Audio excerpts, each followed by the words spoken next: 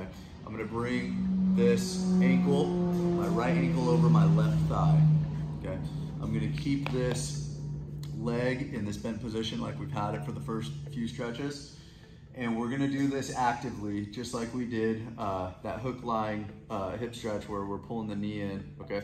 Knee to chest. Now we're going to take our same side hand that's in this figure 4. If my right leg is up, my right hand is doing the work here, okay? I'm just gonna push my thigh forward. You're gonna feel a stretch in your piriformis, in the glutes, in the booty, basically. You're gonna feel this in the posterior, okay? So you're gonna just hold it for a couple seconds, let it release. Hold it for a couple seconds, let it release. You're breathing often through this, okay? Big deep breaths. You should feel more mobility as you go through each one of these.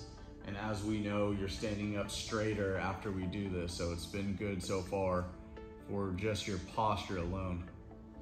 Nice and easy. You can keep your arm down if you feel more stable that way. Nice and easy, nothing crazy.